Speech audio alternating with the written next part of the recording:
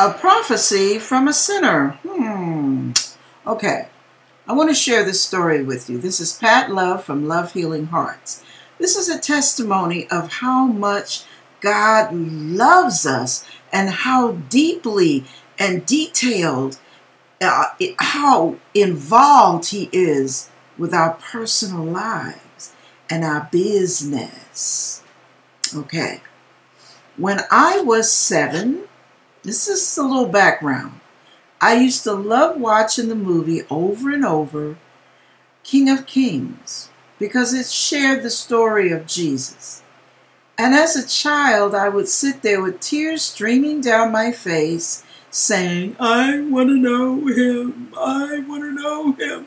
I want to see Him personally. Oh, that would be so beautiful. Well, that's as far as that went. You know how that goes.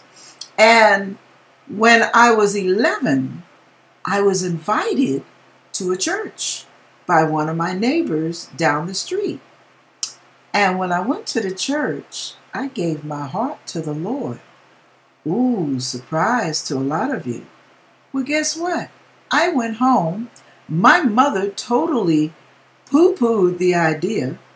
And I just threw my hands up and said, well, then forget it. And I gave up the ghost on it, right? But this is what I love about God. Check this out. God never gave up on me because He loved me so much. He honored my desire and my prayer when I was at that altar. Even though I thought, well, if Mama says this ain't about nothing, then what am I bothering with it for? God was still there for me. Let me share this. I was at a nightclub with a girlfriend of mine. We were neighbors. And we were getting ready to go boogie down at the Right Track. It was a disco joint. Now, some of you young people don't know what a disco joint is, and I know I am dating myself. So, we were there shaking it, baking it, and anyway. And she got some catch action. This guy was together. I mean, he was fine. He was tall, dark, handsome, and sexy. Okay, now the brother was put together. Check this out. The brother was put together, very well groomed. You could see his nails, his watch, his accessories, everything all the way from head to toe was tight and right. Okay. Now, he carried himself as a gentleman. Very, very, very wonderful presentation. So, we're off to the restaurant to meet Brother Man so that my friend can have her little rendezvous in the future with this brother. So we meet at a restaurant, an all-night restaurant, and we are sitting around, the three of us, yeah, me, the third wheel, but we're sitting around, and everything was cool. The guy seemed really, really cool.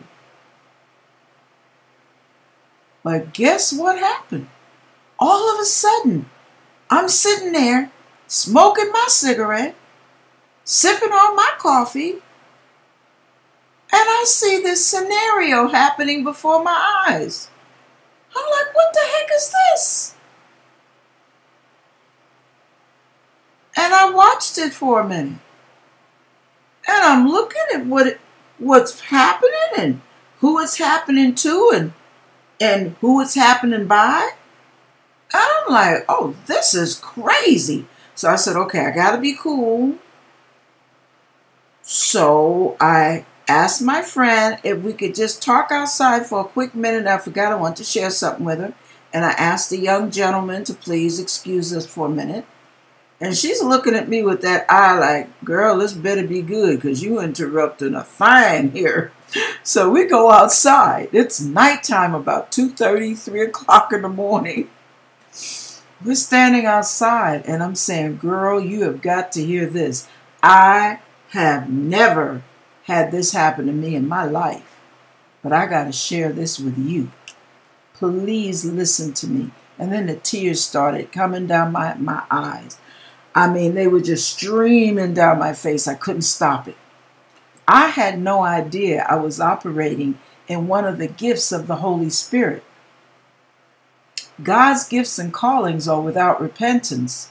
So that one little trip I made to the altar opened the door for some stuff I didn't know. See, God uses the gifts to really protect us in a lot of ways. Guide and lead us, I'm outside talking to her, and I said, listen, I said, whatever you do, please don't go out with this guy tonight. Please do not do this. And she's looking at me like, what the heck is, like, what's it to you? And I told her what I saw while I was sitting in that restaurant. And it shocked me because I didn't see it on him at all.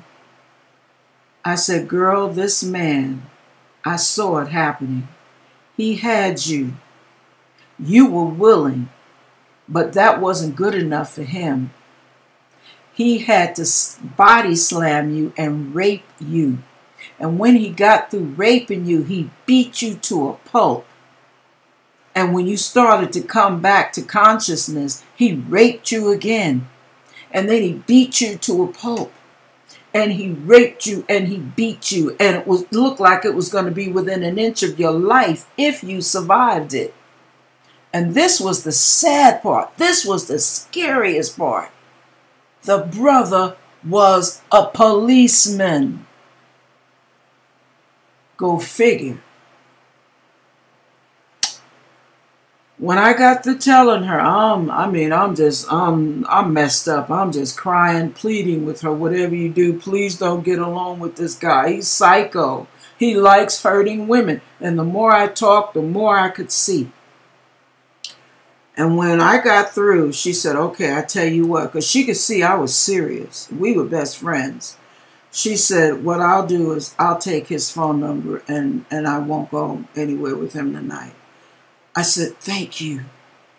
And as a result, she never got hurt. But I saw that thing so plain. I could not deny it. I couldn't brush it off as a whim. I couldn't just ignore that thing because I was afraid she might not live through the night. That's how serious that vision was that I had. So anyway, I say that to say to all of you guys, everything that glitters is not necessarily gold.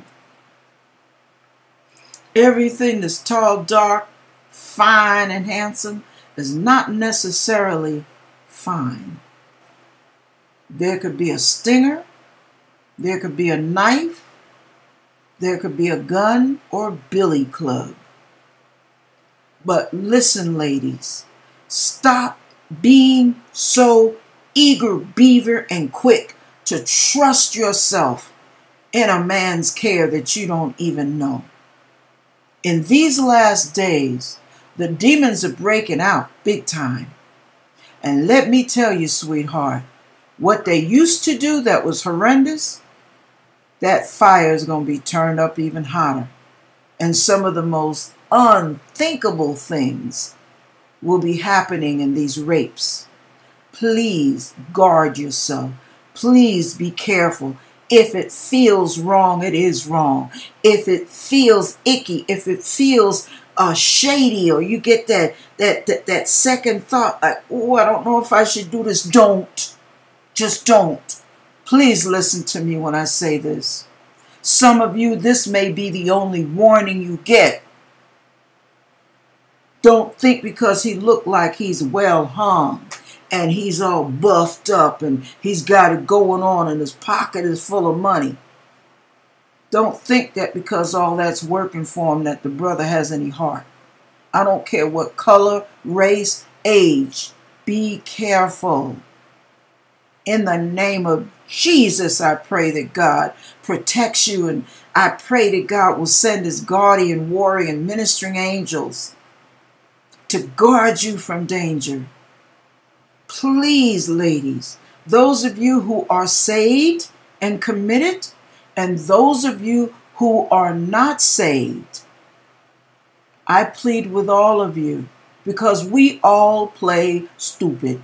I've been stuck on stupid a whole lot of times when I was young and kind of up in age too, but we won't go there. So my point to you is, had I not had the Lord in my older age, where would I have been now?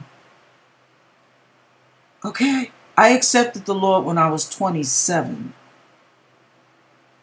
So we won't go there about my age right now. But listen, on the serious side, some of you might be 47 or 57. Don't be so desperate. Please. Okay, I'm done. That's my warning for the night, for the year, for the season. Please be very, very careful. All right? Even if you're not a believer, pray before you go anywhere that you get a warning if it's a dangerous or if it's potentially a dangerous situation. That check you get in your gut, you find a quick excuse. Oh, I just got the case. I think I just got a little case of diarrhea. I think I better stay home. Whatever you want to come up with, don't go if you get a check. Do you hear me? And some of you women are engaged to men that you think because they joke a lot, they laugh a lot, they clown a lot, they're, oh, Mr. Charm, oh, what a social butterfly, oh, this is just wonderful. But you have no idea what happens when that man gets angry. Ask God to show you before you say the I do. Ask God to show you if that man will bust your head wide open just because you didn't fix the coffee correctly or you didn't put enough salt on the greens. Just because they're laughing and joking, baby, does not mean that they're not capable of hurting you. Okay? There are psychos out there, y'all. Be very careful. In the name of Jesus.